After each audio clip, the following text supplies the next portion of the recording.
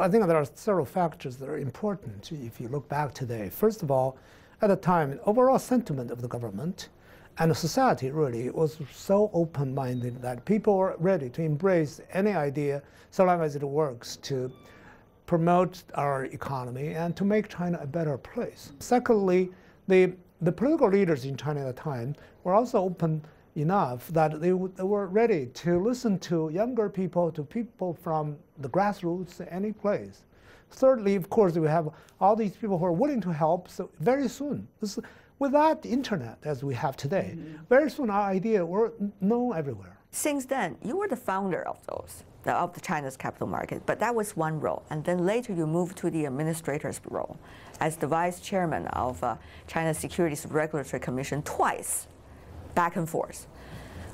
What has that role switching meant for you?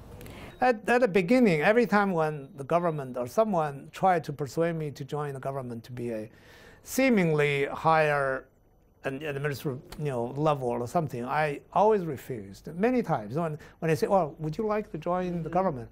I would say no. Why? I said, well, after working in the system for a few years, I realized that I'm not cut for a bureaucrat. But somehow I was persuaded because, first of all, I had an ideal and idealistic goals. And secondly, there are all these very good people in the government who were telling us, this is important. If you don't do it, some other people will have to go to do it. And then, you look at other people and say, well, you can do it better.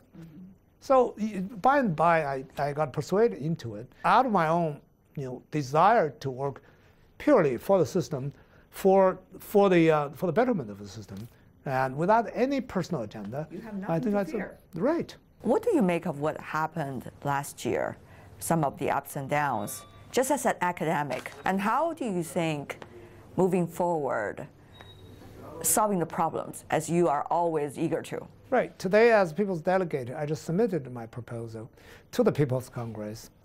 What is it about? It's about to clarify the responsibilities and functionalities of the Securities Regulatory Agency. That's just part of my proposal. I have two parts. The other part, the proposal to work out a post-crisis method. I know you're trying to translate the Chinese into English. Right. Of what happened during that crisis period.